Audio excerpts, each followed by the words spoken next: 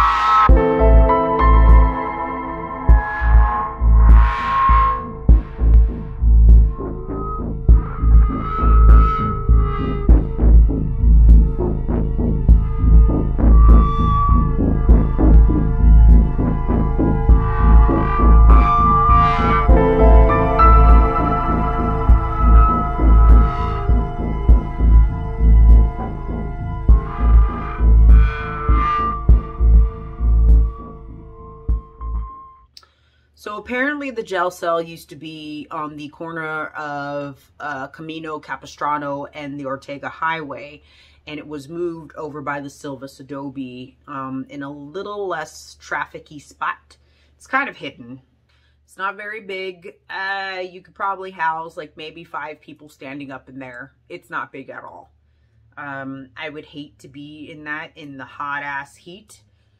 During the summertime, because I'm sure it's very uncomfortable, and the way metal likes to heat up in the sun. No. I'd rather just be a good girl and not be in that thing.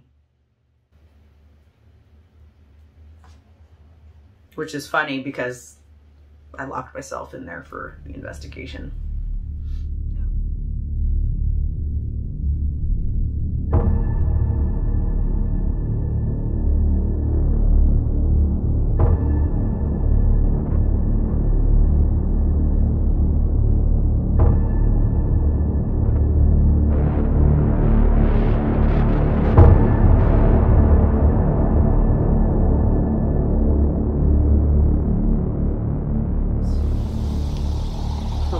Being in here, just making sure that's not a dead animal. Don't know what it is, but I don't think it's an osa leaf. It's one of those dead leaves. I mean, here, why don't you look and see if that's appropriate? Like I said, I'll turn on. Do you want to sit? You want to sit here by yourself? Yes. Gonna do a countdown. This site was where there was a bunch of jail breakouts and also one reported hanging of a gentleman. So I'm gonna give a countdown. I'm gonna sit here and see if I can make contact with George. The battery's about to die. Is it already? I have another battery. Should we change it now? Yeah. Okay, shit. Wait, now it's going back up. Interesting. There's someone in there with you. Yeah. Alright, now it's going back down to dead. Okay, let's go ahead and change it. There is somebody in there then, or in here. You can turn it off and then... I don't like to jump to conclusions as of to results or findings that we have unless there's a probable cause and effect. Just because something goes bump in the night, I need to make sure that there wasn't something over there that caused that bump. I want to make sure that if we have a EMF reading that indicates that we have some sort of electromagnetic pulse field around us, there's not power lines above us. However, most recently at our investigation over at Los Rios Street, that was something that happened that I was unprepared for. Wow. That's... Jesus Christ, there's something behind me. Okay, well, technically there is something behind me. What? There's someone here. Oh, There's someone behind them. There's someone. Oh, they're gone.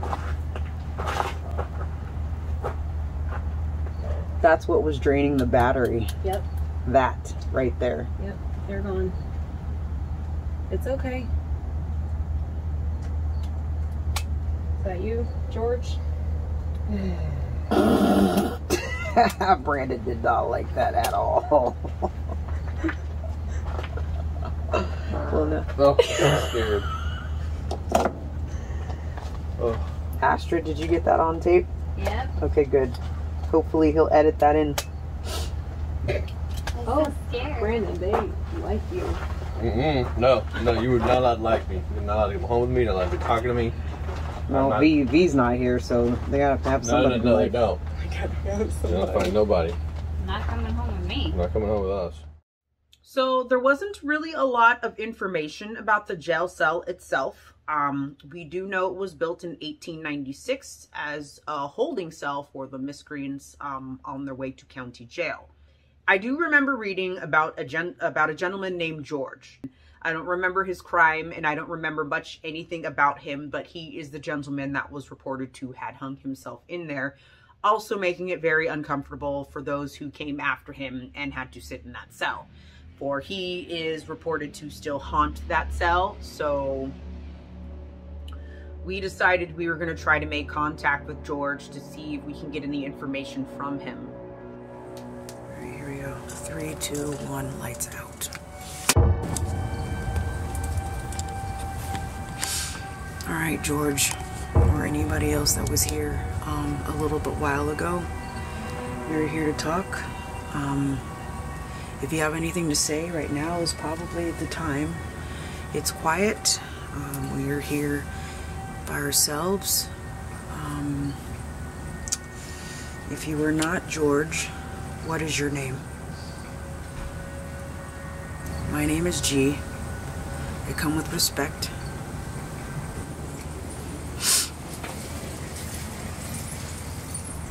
What were you put in the cell for?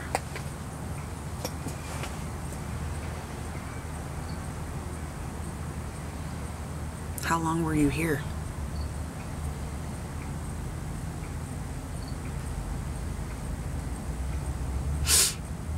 If you are not George, and you came here after George, what was it like sitting in this cell? Knowing somebody sacrificed their life in it.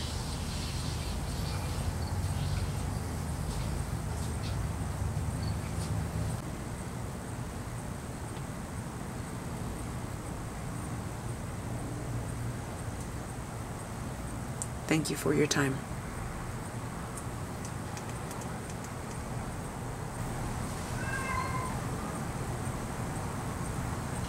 What the fuck was that?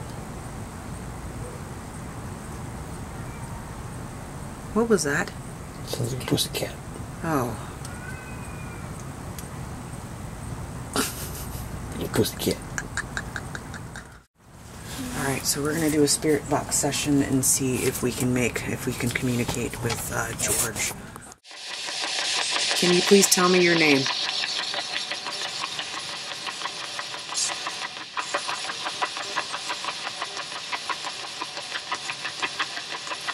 What was your crime?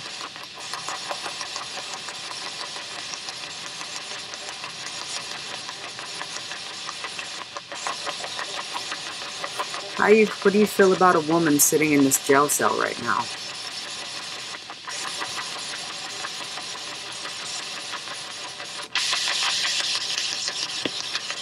Are you a San Juan Capistrano native?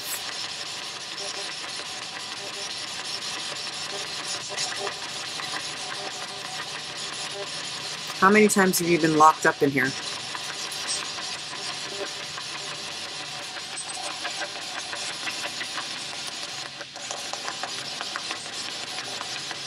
Judge Egan a fair man? You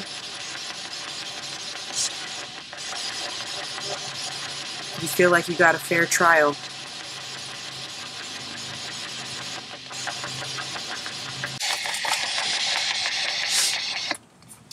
Last time I was here, I sat in here and I smelled like the smell of like a decaying body. Apparently Tara couldn't smell it. And we were here for a while, so I thought maybe, okay, maybe animal was somewhere, you know, dead, but we walked around and we didn't smell anything. So far what I've gotten here has been smells, sounds, and all of our devices so far have gone off. I just saw like a shadow go across the damn door. But like, only just like not just the top half, like where that placard is at, right there. Like it just moved.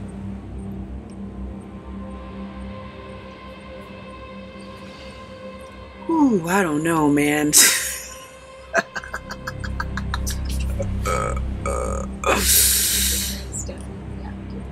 Yeah, I'm gonna go ahead and say that this place is definitely haunted.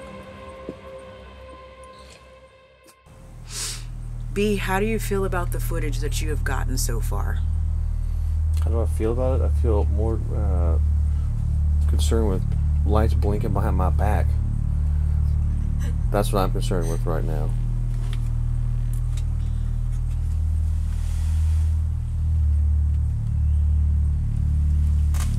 Yeah, don't get out of here with that damn freaking... We're just checking. It's a wellness check. We packed all our stuff, and then all of a sudden the EMF starts to spike again. And then the moment we whip out our phones, it stops spiking again. So there's definitely something lingering around us. It's just giving us a bit of a hard time as far as actually capturing it on camera.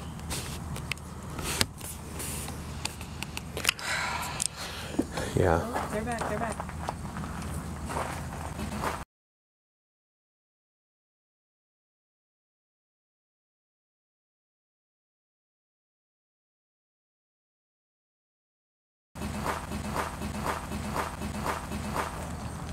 What the hell was that?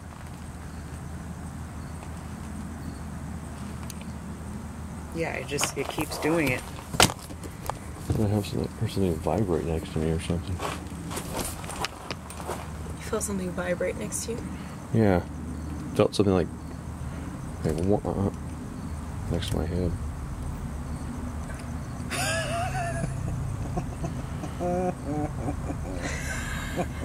You're fucking loud. Well. Alright, let me out of this goddamn cell.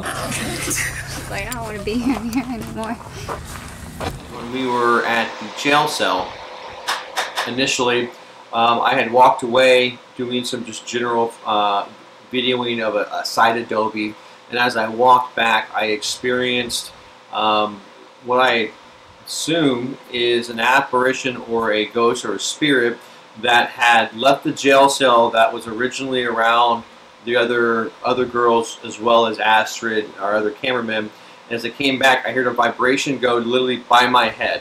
And when that happened, my camera picked up a very, very small, very light amount, which could be construed as maybe a sound from the camera or a sound from other objects around me, but it was very distinct. It literally went by my left ear only, and it kind of left me kind of quiet to where when I said, "What was that?" everyone else just kind of sat there in kind of a pause.